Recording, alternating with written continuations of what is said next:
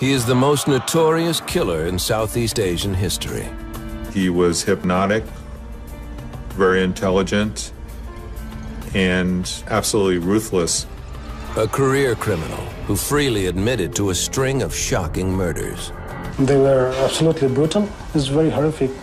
Almost jokingly, he was talking about how he splashed petrol onto the body. He preyed on those in search of adventure. He had been leaving this trail of corpses along the hippie trail. He was masterful at covering his tracks. A con man, escape artist, thief, and killer who earned the name the Serpent.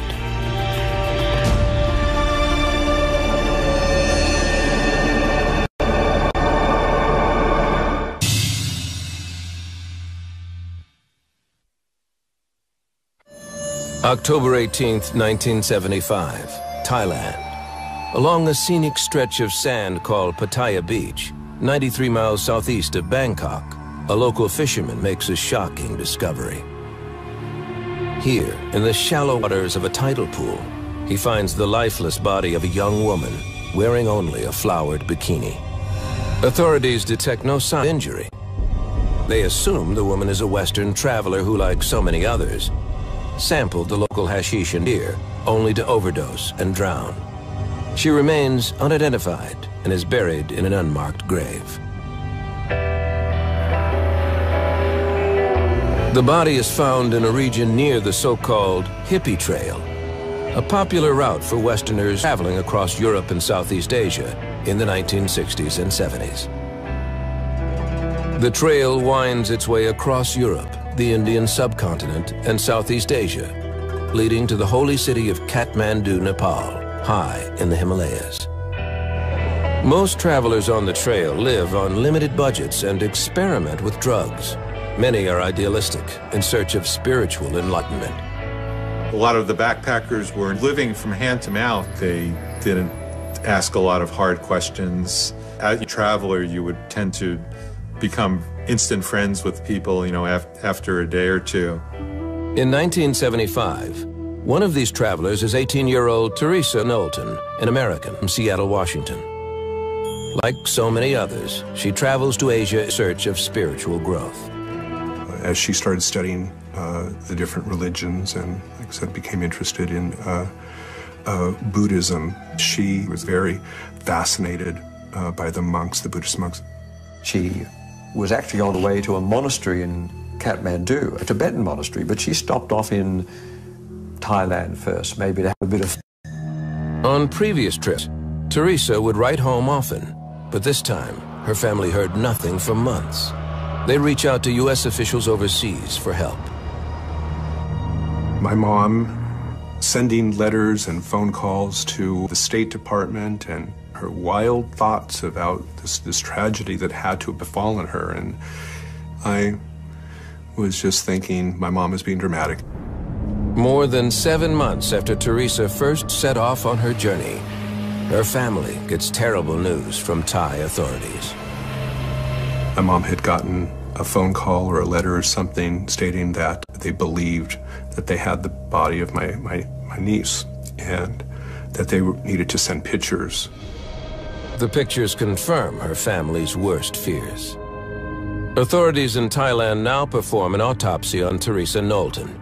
They determined that she did not drown accidentally. She was murdered.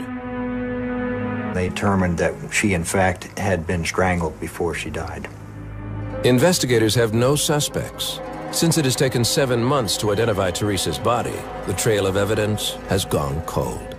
Teresa Knowlton's murder investigation was hampered by the fact that it was not immediately identified as a murder investigation.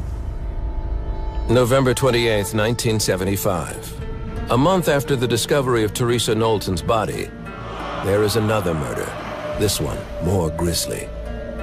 A traveler on the road to Pattaya Beach finds the badly beaten and charred body of a young man. He'd been drenched with gasoline and set ablaze. The victim is identified as Vitaly Hakim from Istanbul, Turkey.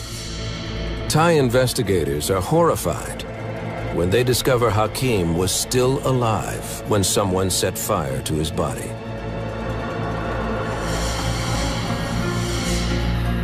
December 16, 1975. 2 weeks after the delivery of Vitali's body, bodies of a young Dutch couple are found in a ditch 55 miles north of Bangkok. They are identified as 29-year-old Henk Betania and his 25-year-old fiancée, Cornelia Hemker. They too had been badly beaten and burned alive. News of the gruesome murders hits the papers on the same day as another disturbing discovery. Once again, another body is found just south of Pattaya Beach. This time, the victim is a 24-year-old French woman named Stéphanie Pari. Investigators learn that she came to the area looking for her Turkish boyfriend, Vitali Hakim. Like Teresa Knowlton, Pari is found in the water. She had been strangled so violently, her neck was broken. Unlike Teresa, she is wearing a dress, not a bikini. Still, the media jump on the story, labeling the two murders as the bikini killings. Just days after the discovery of Stéphanie Pari's body, another murder investigation begins to unfold. 1,300 miles away, where the hippie trail winds through Kathmandu, Nepal. Here, investigators are horrified by the discovery of two victims who had been murdered and set ablaze. On December 21st, the charred remains of a man are found on the outskirts of the city. A day later, police find the body of a woman in a field. She was stabbed, and after then, she was the body was burned. But actually, it is the horrible and it's the brutal type of the killing. Nepalese police canvass the area, looking for witnesses who might be able to help identify the victims. We started to search the hotels, lodges, private houses, everywhere. Just we know these are the foreigners, maybe Europeans, Americans, with the size of the body and the color of the skin. Authorities soon identified the victims as 26-year-old Canadian Laurent Ormond Carrier and his companion, 29-year-old American Connie Jo Bronzich. Over the next few months, news of the hippie trail murders begins sweeping across Europe, Asia, and the U.S. In each case, the murder victims' money and passports are stolen. Because the crimes occurred in separate countries, authorities are at a disadvantage. More than 6 months after the murders in Nepal, there is a major break in the case in India. Police arrest this man, 32-year-old Charles Sobhraj. When investigators take a closer look at Sobhraj, they find evidence linking him to a gruesome trail of crime. Underneath a charming exterior, they discover a man capable of monstrous acts. A man who would earn the nickname, the Serpent. The arrest occurs in New Delhi, India. Here, at the Vikram Hotel, when a group of French students begin passing out after taking anti-dysentery pills given to them by their tour guide. Police arrest the tour guide along with 3 female accomplices. 2 women quickly confess and make some startling revelations. They tell police the tour guide is a con artist, thief, and murderer named Charles Sobhraj. They confessed to helping Sobhraj drug and poison people on the hippie trail so they could steal their money and passports. Some poisonings, they say, ended in murder. Police investigating Sobhraj recover the passports and personal items of some of the murdered victims. As Indian investigators delve into Sobhraj's past, they discover he is suspected of crimes in several other countries. There were a number of investigations in which he was involved. These ranged from thefts to international misuse of travel documents such as passports. Based on this information, Indian authorities charged Sobhraj with the recent murder of a French tourist named Luc Solomon.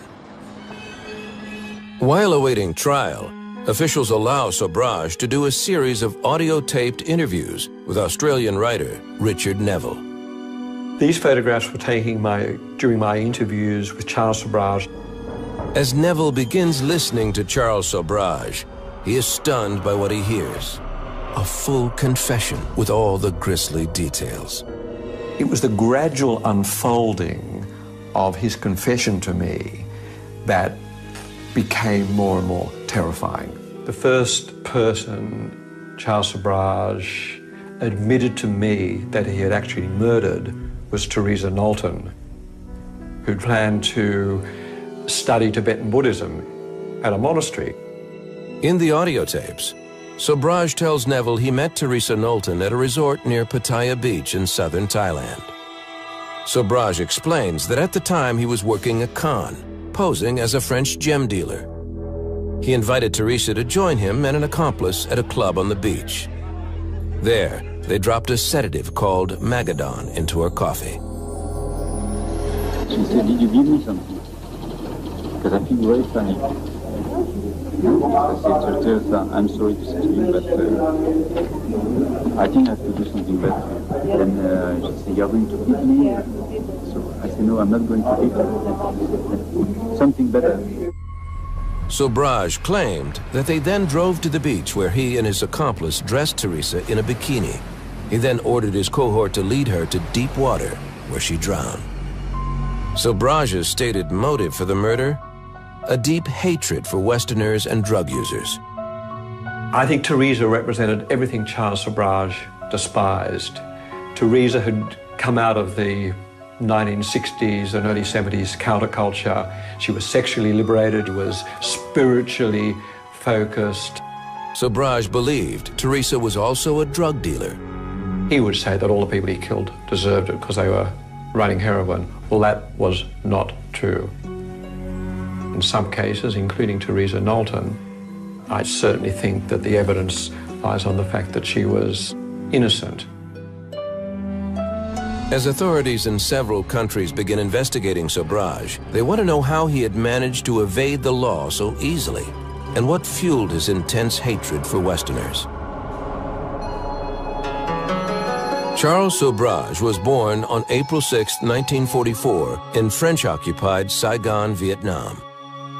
He was born of a Vietnamese mother in Saigon to an Indian father. Charles Sobhraj had a very transient lifestyle as a child growing up. His parents' relationship was volatile. They separated when Charles was just 3 years old.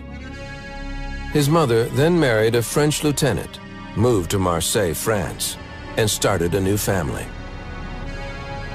Charles was left with his wealthy father, who also married and had more children. When his mother returned to Vietnam 4 years later, she found that young Charles was often neglected. He'd lived on his wits in the streets of Asia. His early years were appalling. His mother took him back to Marseille, but Charles never bonded with his new family in France and was angry with his father for letting him go. Charles longed for the life he remembered in Vietnam. Charles committed his first crime as a young boy, stealing from a local shopkeeper. It was the first of many petty crimes. His mother responded to these exploits with severe punishment. Sobhraj himself was really badly treated by his mother. From a very early age, he had a sense of abandonment. He was wetting his bed up until the age of 15. One of the ways his mother tried to attack that problem was to tie up his penis with string. That stamped a sort of kind of hardness in his soul. Charles' feelings of anger and abandonment intensified when he was 9. His mother and stepfather left him in a boarding school in Paris while they returned to Vietnam. So he spent all his holidays alone in a boarding school, often throwing himself into the bed and weeping. At age 16, his father allowed him to move back to Vietnam to live with him. The move did not help his son's behavior. Charles continued to lie and steal. Within 2 years, his father sent him back to Paris. He was cast out. His father really never accepted him as his own. In France, Charles was arrested when he was 19 for burglary and received a 3-year sentence. Alone in his cell, Sobhraj read books on law and psychology. He also honed an aptitude for foreign languages. Charles Sobhraj was capable of so much. He had so much intrinsic capacity and talent. Sobhraj was released from prison at the age of 22. Soon he met a young, beautiful Parisian woman from a wealthy family named Chantal. He was eager to impress her with his literary knowledge, good looks, and engaging personality. What was scary about him was that he had a certain charm to him. Apparently was able to, befriend women quite easily. Chantal quickly fell in love with the handsome, charismatic Sobhraj. But during their courtship, he couldn't compete with her wealthy lifestyle. He began committing burglaries and robberies, going so far as to steal a car, which landed him back in jail. Still, Sobhraj convinced Chantal they were meant for each other. She waited for him, and they got married 5 months after he was released from prison. Almost immediately, Chantal became pregnant. Sobhraj tried to go straight. He worked in a restaurant, but it did not pay well, and Sobhraj thought the work was beneath him. He began passing bad checks to help pay for the luxuries he craved. So at first, Charles Sobhraj's motivation was really to survive. Then it came to live a life of kind of luxury and travel. For the next several years, Sobhraj continued to work odd jobs, all the while perfecting the art of deception. In 1970, Sobhraj and Chantal's life took a dramatic turn when they left Paris and headed for India. Sobhraj soon found a new target for his crimes, the young and gullible travelers on the hippie trail. 1970, Paris. 26-year-old Charles Sobhraj has already served time in a French prison for car theft. Undeterred by his punishment, he continues a steady stream of crimes, like passing bad checks and robbing tourists. The robberies help him provide for his pregnant wife, Chantal. But Sobhraj worries about getting caught and decides it would be safer for him to hit the road. Now, on the run, Sobhraj takes his crimes to the next level. In the summer of 1970, he and his wife Chantal leave Paris and travel to Bombay, India. There, Chantal gives birth to a baby girl, Usha. During the next year, Sobhraj runs a stolen car business. The money bankrolls a newfound passion for gambling. He had a very serious gambling habit. He wanted to live in a high style. Sobhraj loses more money than he wins. To support his family, he continues to rob tourists, but adds a new twist. He learns how to drug his targets. Not to kill them, but to befriend these tourists, to spike their drinks. They would become comatose. He would steal their belongings. He finds targets who are even easier than the typical tourists, Western backpackers on the hippie trail. These people, because they were strangers in a strange land, presented a particular vulnerability. People were friendly. They didn't ask a lot of hard questions, so they were very susceptible to con men like Charles Sobhraj. He despises the hippies. They had long hair, they smoked marijuana, they'd had easy lives where he'd had a tough life. He didn't give a damn about these pampered Westerners. Sobhraj finds it easy to spike their drinks. He seemed to just love to slip people drinks, and they would luck out and wake up in a hotel room and go on with their lives. Remember, he is a gambler, and he also gambled on the fact that no one in Asia at that time would care too much about long-haired, barefooted backpackers. And in a way, he was right about that. Sobhraj doesn't always get away with his crimes. In 1971, he is arrested in India for a jewelry heist and ends up in prison.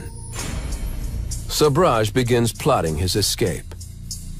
While in the Bombay prison infirmary, and with the help of his wife Chantal, he manages to drug a guard and breaks out. He and his wife are quickly captured. She posts bail, and he too is eventually freed on bail. They flee India in 1972, ending up in Kabul, Afghanistan. Sobhraj continues his crime spree, drugging and robbing Western tourists on the hippie trail. In 1973, Sobhraj and his wife Chantal are arrested and jailed in Kabul for failing to pay a hotel bill. Once again, Sobhraj drugs a guard in the prison infirmary and escapes. That's part of his secret, and there's always going to be a time when the guards fall asleep, or they're distracted, or he may just smuggle a drug into the jail that he can, put them to sleep. Sobhraj flees to Tehran, Iran, leaving his family behind. Once Chantal is freed on bail, she returns to France and is reunited with her 2-year-old daughter, Usha. For the next year, Sobhraj is constantly on the move. He usually carries at least a dozen fake or stolen passports and always manages to stay one step ahead of the law. Sobhraj moved easily across borders. Police officers don't do that. Sobhraj spoke many languages and was masterful at covering his tracks and moving to another country before the authorities caught up with him. With his exotic looks and extensive language skills, he takes on different identities and even poses as a woman. Sobhraj was unique in that he was a bit of a chameleon. He could be Eastern, he could be Western, he could be French, he could be Vietnamese. This facility to take on so many different personas is not something that you see very often at all. In 1974, just outside of Athens, Greece, Sobhraj is arrested for another jewelry robbery. He's sent to Korydallos prison. No one had ever escaped from it before. And he made a very daring escape from that jail. It finally involved getting himself put into hospital. And when he was put into the police van to go back, Sobhraj started a fire in the police van. And they stopped the van and he just jumped out, pushed everyone aside, ran away. Over the years, Sobhraj makes escapes in several countries. When I once said, how do you do it? Some of the toughest security jails in the world. And his answer is really luminous. Sobhraj said that the desire of the guards to keep me imprisoned is no match for my will to be free. The escapes help earn him a nickname, the Serpent. He was called the Serpent, I think, mainly by the authorities, simply because he had been able to slip away. He was sort of a slippery kind of character who was able to always get out of a jam. After his escape from prison in Greece, Sobhraj is a changed man, empowered by the belief that he can do anything. And he is preparing to act out his darkest and most grisly fantasies. By 1975, 31-year-old Charles Sobhraj is a career criminal. For more than a decade, he has pulled off scams, druggings, and robberies. He's also an escape artist who managed to break out of one of the toughest penitentiaries in Greece. He then travels to Bangkok, Thailand, where he rents a villa. Even though Sobhraj is still married, he takes up with a woman he meets on his travels, a 29-year-old Canadian named Marie Leclerc. Captivated by his charisma and charm, Marie falls in love and quickly becomes his accomplice. She helps Sobhraj by befriending tourists. Marie Leclerc was very dedicated to him and stuck by his side even when he was philandering with other women. The couple recruits another partner, a 22-year-old man from India named A.J. Chowdhury. He becomes Sobhraj's right-hand man and obeys orders without question. Sobhraj sometimes uses devious methods to get people to join his gang. He would take someone in and slip poisons into different foods that they would ingest. They would become sick. He would tell them that it was dysentery. He would help them back to health, and at that point in time they would be beholden to him. With the help of his cohorts, Sobhraj continues to con, drug, and rob hippies. It is at this point that Sobhraj encounters 18-year-old American tourist Teresa Knowlton of Seattle, Washington. And his methods take a deadly turn. Teresa is on her way to study Buddhism at a Tibetan monastery. After Sobhraj meets her, he becomes convinced she is a heroin user and smuggler. He tells her she is a hypocrite. So I say, you don't think that doing what you are doing is, you can harm some human beings, because it is harmful after on the market with how you learn meditation and this. It is the respect of human beings. But you are doing something. In his interviews with author Richard Neville, Sobhraj labels the Knowlton murder and the rest that followed as cleanings. I never killed good people, that's what he said. One reason why Sobhraj confessed to the murders in such detail was because in a strange way, he was rather proud of them. 1 month after killing Teresa Knowlton, Vitaly Hakim from Turkey becomes his next victim. Once the first murder was committed, then he sort of was almost like he was on a roll. From then on, what did he have to lose by killing? Sobhraj believes Hakim is also a drug smuggler, and in the confession tapes brags about the murder. I took one of his clothes, I put on his face, and I poured gasoline on it. I started running to the car, because of course it will be a big flame, and then... While Thai police investigate the Hakim murder, Sobhraj takes pleasure in seeing his work in the headlines. He enjoys notoriety. I don't believe that Sobhraj thought that he would be caught. Several weeks later, during a trip to Hong Kong, Sobhraj meets his next victims. A young Dutch couple, Henk Betania and his fiancée Cornelia Hemker. Posing as a gem dealer, he talks the Dutch couple into buying a sapphire ring. He invites them to his villa in Bangkok, and they accept. Once there, Sobhraj and his accomplice drug and rob the couple, then drive them to a remote location. There, they beat the pair and burn them alive. Within days, he murders a French woman named Stephanie Pari, who came to Bangkok looking for her boyfriend, Vitaly Hakim. He's killing because someone has gotten too close to him and he's afraid that they might go to law enforcement and give up his criminal activities. Pari's body is found south of Pattaya Beach, where the body of Teresa Knowlton was discovered 1 month earlier. When reports of the bikini killings and the murders of the Dutch couple hit the newspapers in Thailand, Sobhraj and his accomplices flee Thailand for Nepal. Sobhraj uses the passport of one of his victims, Henk Betania. In Kathmandu, Sobhraj meets Canadian Laurent Carrier and his American friend Connie Jo Bronzich. They ran into a person who was describing himself as a gem dealer, and he had a girlfriend, and Connie had apparently gone back to their 5-star hotel and had been shown a number of gems. He also tempted people with cheap gems, with tales of adventure, by offering his potential victims nights in hotels. Connie is particularly drawn to Sobhraj because of his claim to be a gem dealer. She was enchanted by this guy. Connie was in love with jewelry.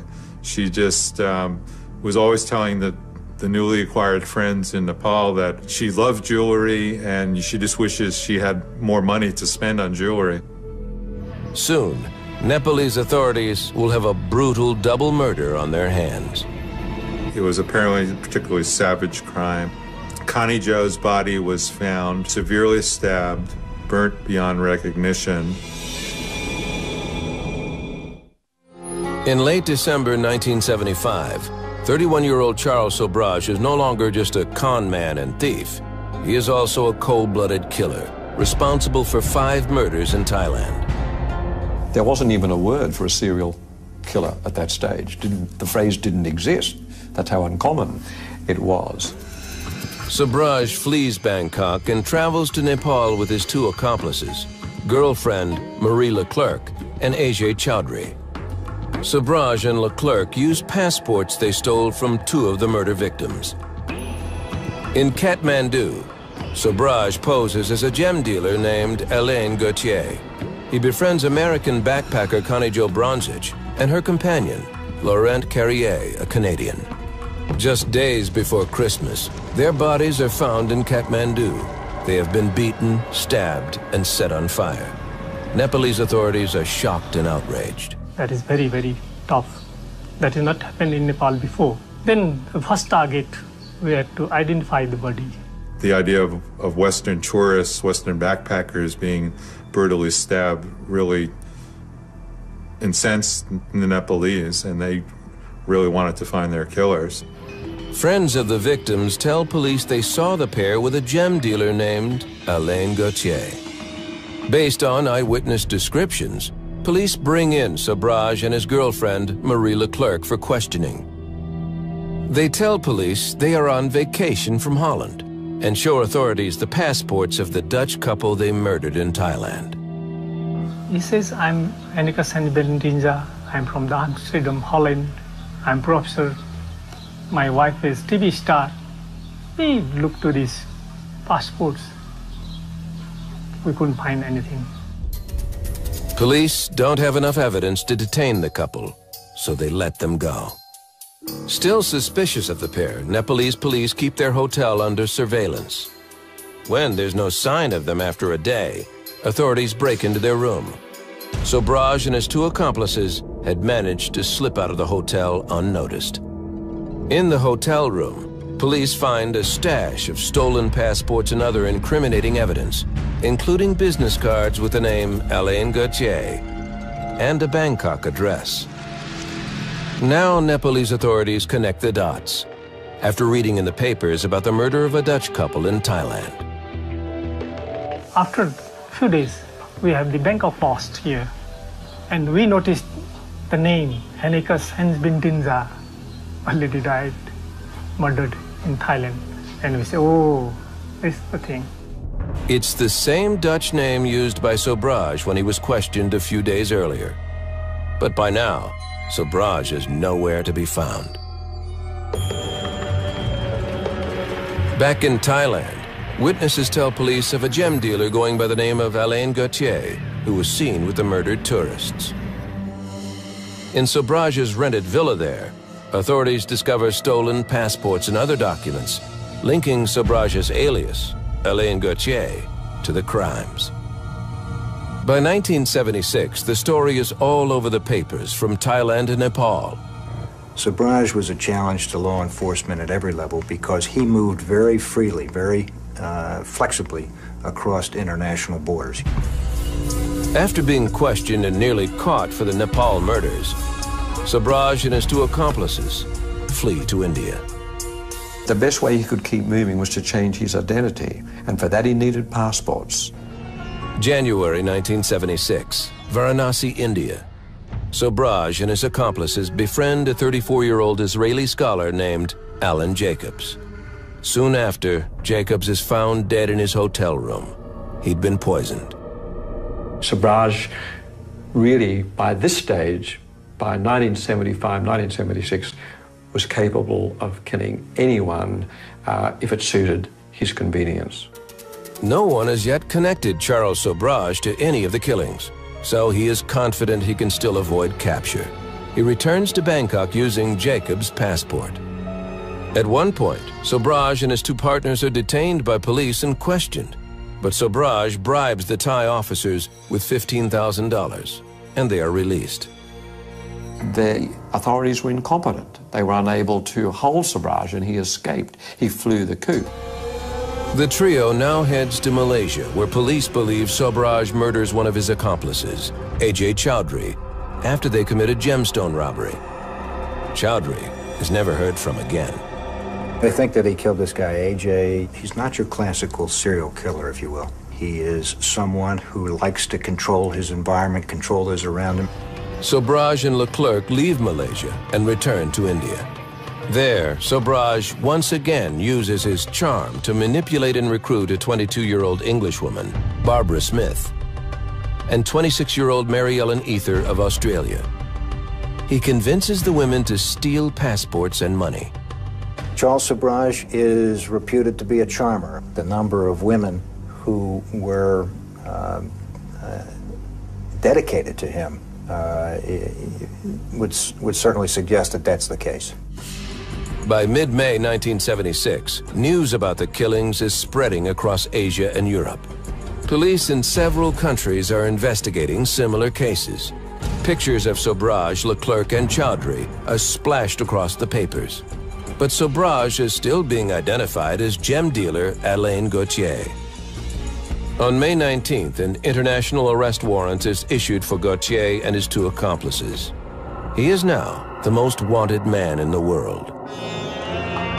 In June, in Bombay, Sobhraj and his crew befriend their next victim, a 28-year-old French tourist named Luc Solomon. A plan to drug and rob him goes awry when they accidentally give him an overdose and kill him.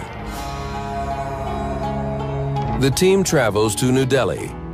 It is here at the Vikram Hotel that Sobhraj tries to drug and rob an entire group of French students. But the plan fails when the drug takes effect too quickly and students begin passing out in their hotel lobby. Police are called, and Charles Sobhraj is caught and finally identified. It is only a matter of time before his accomplices are rounded up, confessions are made, and the full story comes out. In 1977, an Indian court sentences Charles Sobhraj to 11 years in prison. The charges included the murder of Luc Solomon and the drugging of the French students. His accomplice, Marie Leclerc, serves 6 years in prison, but is released in 1983 after being diagnosed with ovarian cancer. She dies in 1984. Barbara Smith and Mary Ellen Ether served 2 years for their role in the student poisonings. While Sobhraj serves his jail time in India, authorities in several other countries begin building cases against him. If Sobhraj is worried, he doesn't show it. In fact, while in prison, he manages to live like a king. 1977, India. 33-year-old Charles Sobhraj is serving an 11-year sentence. The charges include killing one man and poisoning dozens of tourists. His crimes stretch across Asia and Europe. Sobhraj is believed to be responsible for scores of druggings, robberies, and at least 20 murders. In most of the cases which are committed in the India, which are committed in the Thailand, and which are committed in Nepal, there are the same type of the modus operandi. Sobhraj admits to at least 7 of these murders during a series of audio-taped interviews with Australian author Richard Neville in 1977. Neville says that Sobhraj never seemed concerned about incriminating himself in his detailed confession. Sobhraj never felt he would ever come to trial for these charges, because in his mind he could escape at any time he wanted. Still, Sobhraj jokes to Neville that his statements might come back to haunt him. I hope all this stuff will thank me one day. Sobhraj serves time in Tihar prison, one of India's toughest. Behind bars, he is a mass manipulator.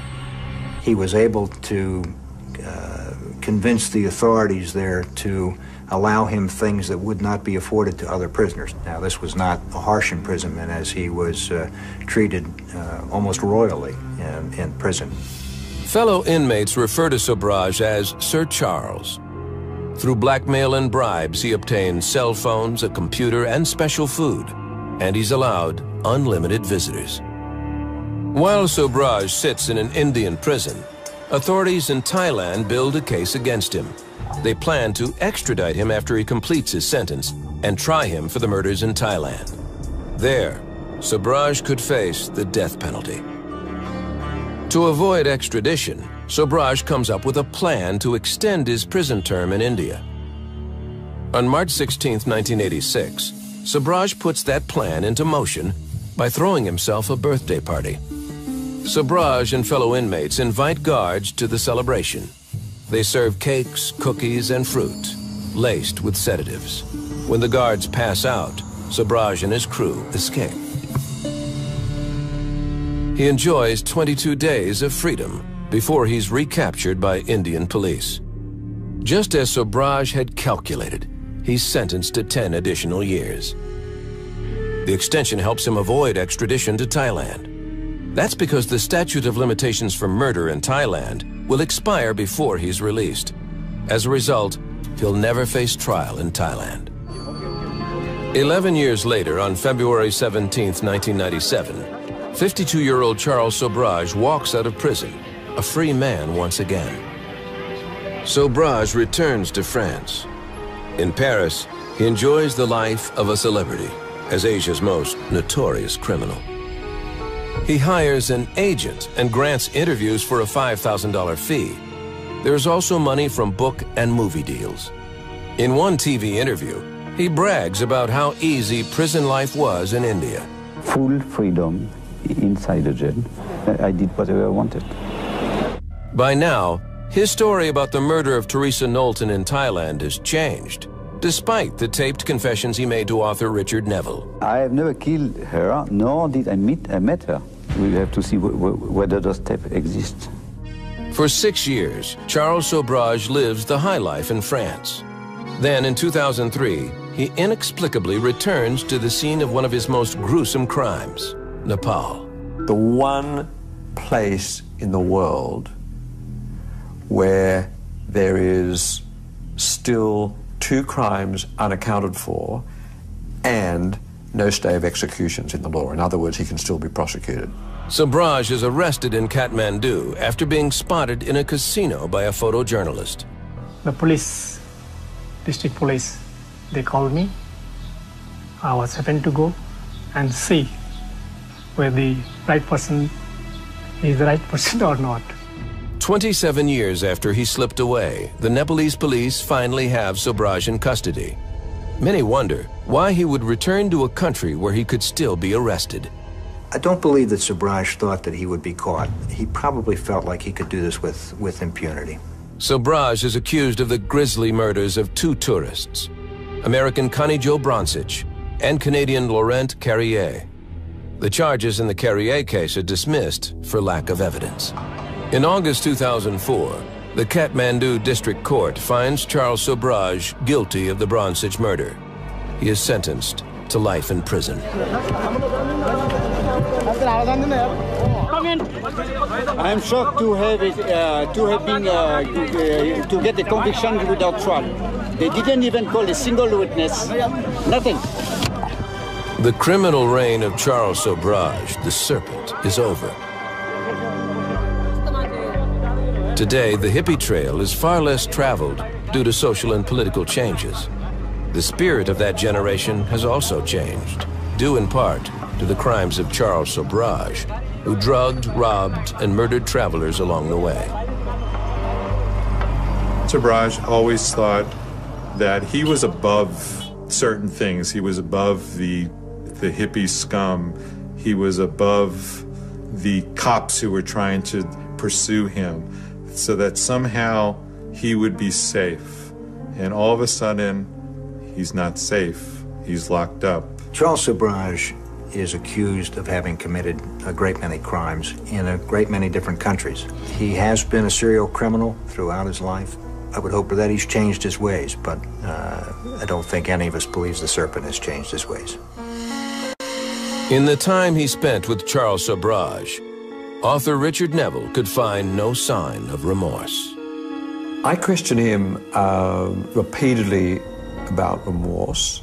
Why didn't he absolutely have some empathy with the victims and how their friends and their families and their loved ones might feel? He said, look, I never killed good people. When you look deeper into Charles Sobhraj, after knowing him for some time, and you're aware of the number of victims, the conclusion is obvious as to what drives him, and that is the fact that he's a psychopath.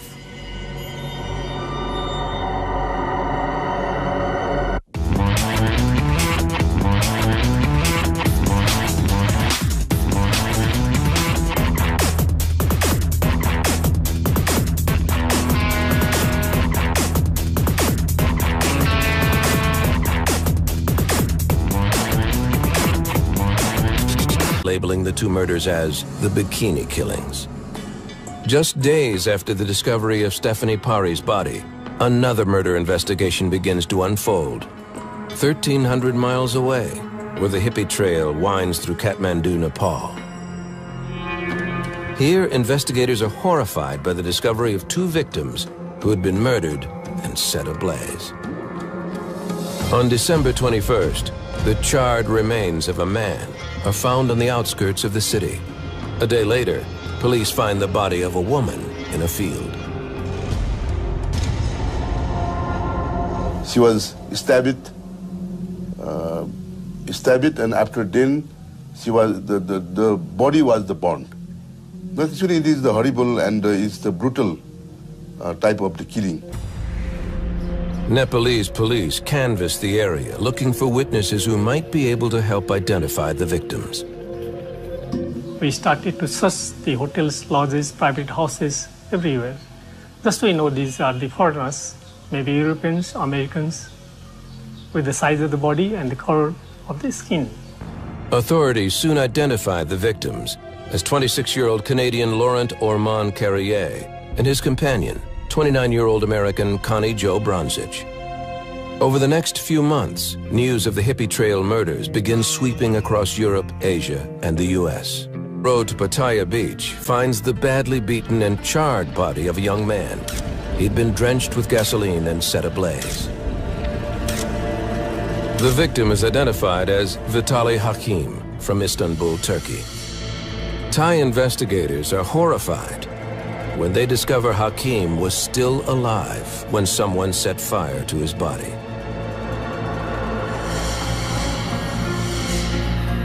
December 16th, 1975.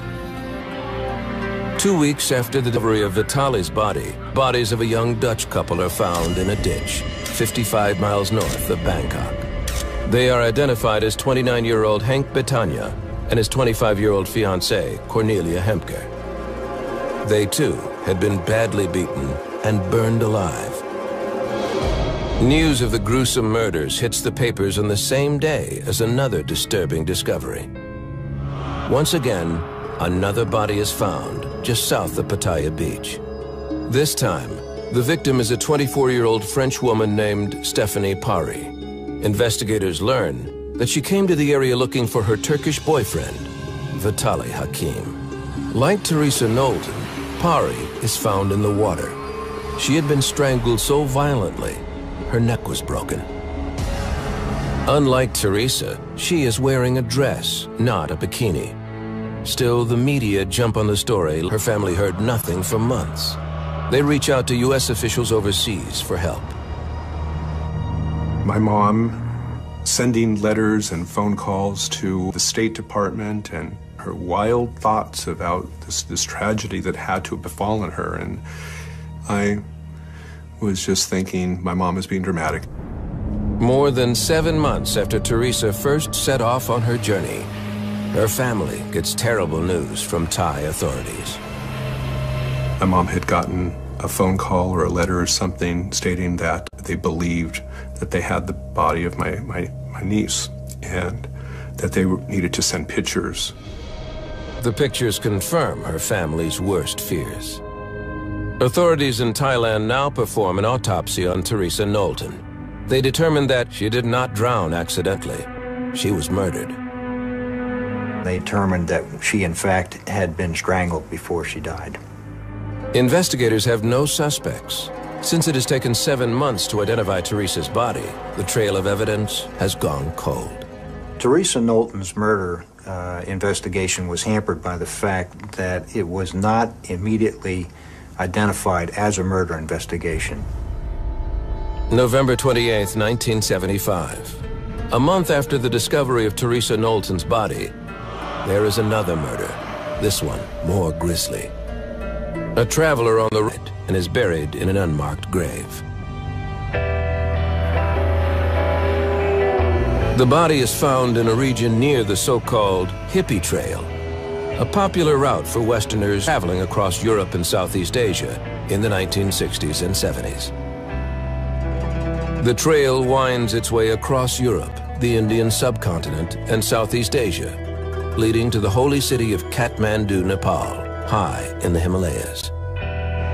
Most travelers on the trail live on limited budgets and experiment with drugs. Many are idealistic, in search of spiritual enlightenment. A lot of the backpackers were living from hand to mouth. They didn't ask a lot of hard questions. As a traveler, you would tend to become instant friends with people, after a day or two. In 1975, one of these travelers is 18-year-old Teresa Knowlton, an American from Seattle, Washington. Like so many others, she travels to Asia in search of spiritual growth. As she started studying the different religions and, like I said, became interested in Buddhism, she was very fascinated by the monks, the Buddhist monks.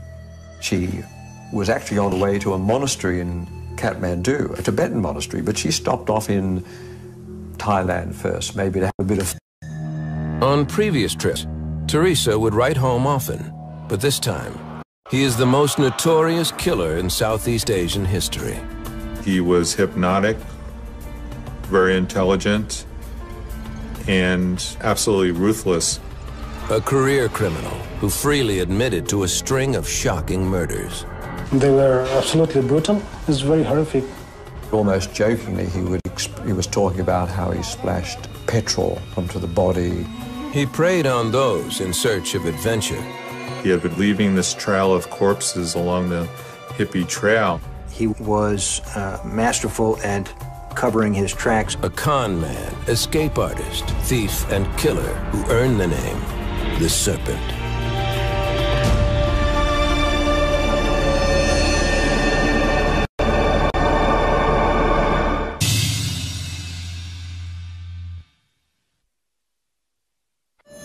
October 18th, 1975, Thailand. Along a scenic stretch of sand called Pattaya Beach, 93 miles southeast of Bangkok, a local fisherman makes a shocking discovery. Here, in the shallow waters of a tidal pool, he finds the lifeless body of a young woman wearing only a flowered bikini. Authorities detect no sign of injury. They assume the woman is a Western traveler who, like so many others, sampled the local hashish and beer, only to overdose and drown. She remains unidentified.